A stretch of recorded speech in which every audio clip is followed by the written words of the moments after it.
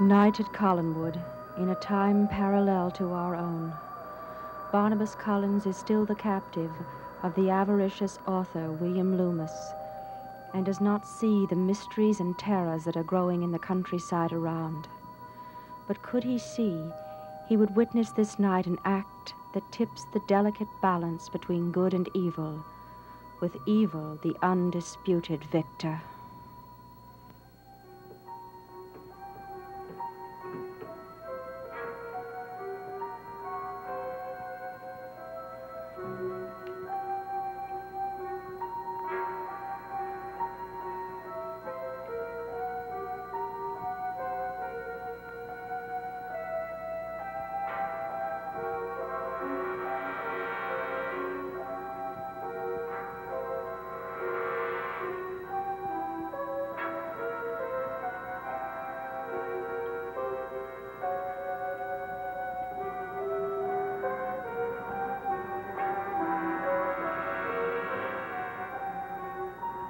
To bring forward all that is good in man, to rid him of the impediments of evil, to fulfill all that is best in his divided nature.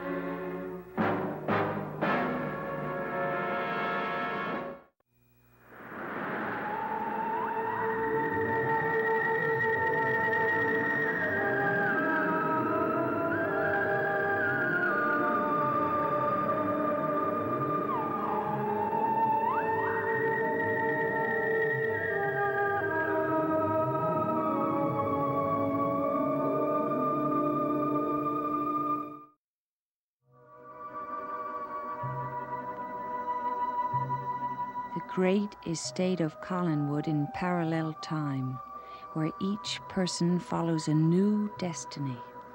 But Barnabas has not found the peace he wanted so desperately. Instead, he is trapped in a coffin, the prisoner of a half-mad author.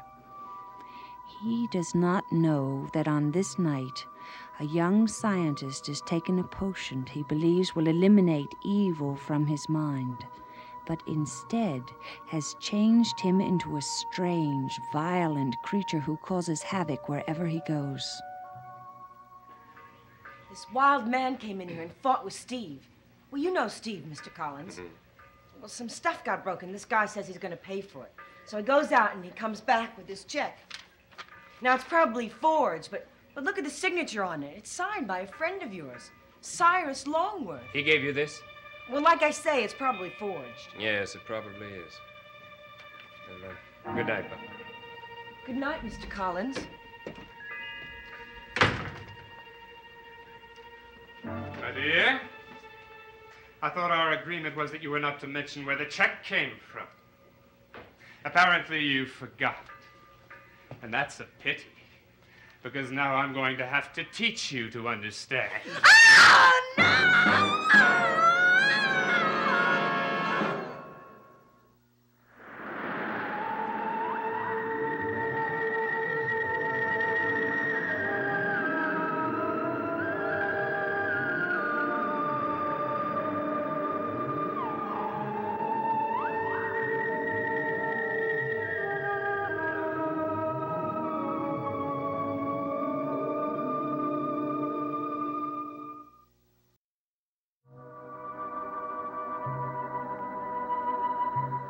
This is Collinwood as it exists in the strange and disturbing world of parallel time. A world in which Barnabas Collins lies trapped in a chained coffin, the prisoner of a man named Will Loomis, unable to witness or deal with the terrifying events going on around him. One such event is the effort of a young chemist in Collinsport to alter the human personality, separating the good from the evil. And he has succeeded, for he has discovered another side to his own personality, one that may permanently change his life.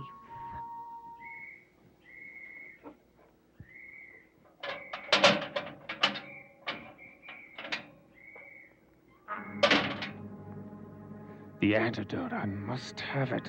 The police will track me here. I must be Cyrus Longworth again.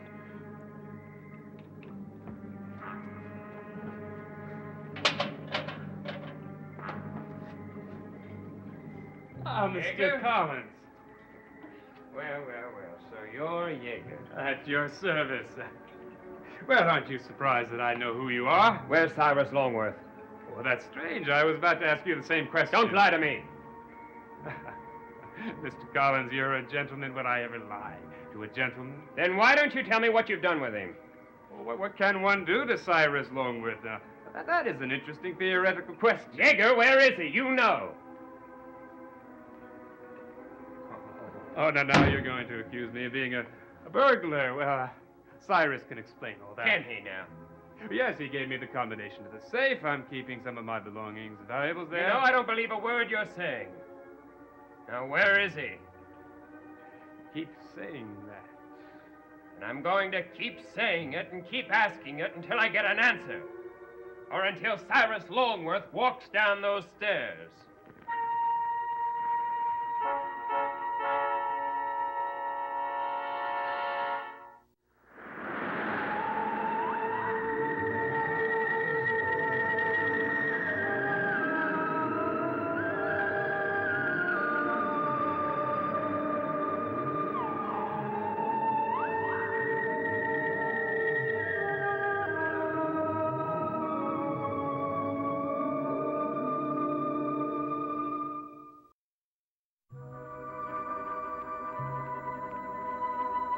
The great estate of Collinwood, but different now because the people there live in another band of time, a time which Barnabas Collins hoped would release him from his terrible curse.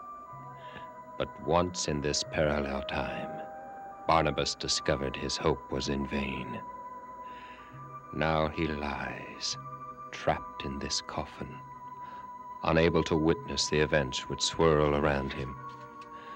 For this night, one man questions whether this woman is truly dead, or whether she walks disguised as another, and he intends to find out.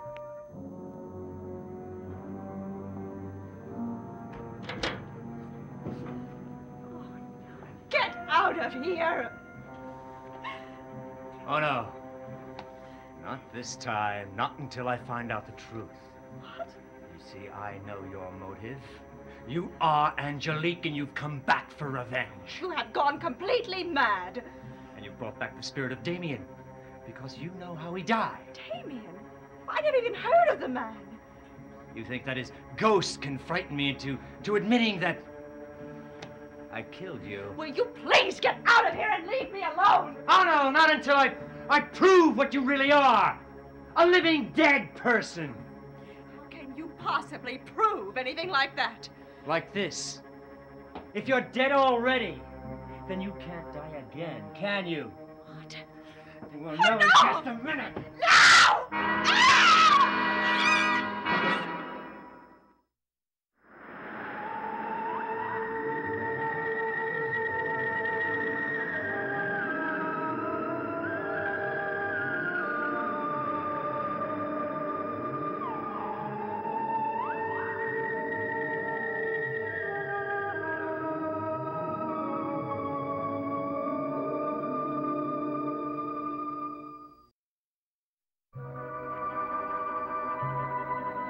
great house at Collinwood, as it appears in a world of parallel time running concurrently with our own, a world that has mysteriously opened itself to Barnabas Collins.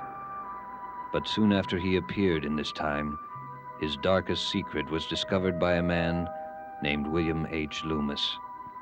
Now Barnabas Collins lies trapped in a chained coffin, unaware that on this night, in a graveyard not far from Collinwood, 3 people are about to open a coffin and settle a mystery that has plagued all who live at Collinwood. Did Angelique Collins really die 6 months before? Or does she still live in the guise of her twin sister, Alexis? Why are you here? How did you know to come here? Unless you're Unless I'm Angelique. You believe it now, too, don't you? Well, I'm here because I overheard the 2 of you. And because I don't want my sister's grave defiled. Quentin, please, if you will stop now, I will go away. That will end all the torment you're going through. I leave Collinwood tonight. And will that stop what's happening in this house? No. No, I must go on. And no one's going to stop me. Quentin, no! No! Will she never be allowed to rest in peace? I must go on. No matter what the spell.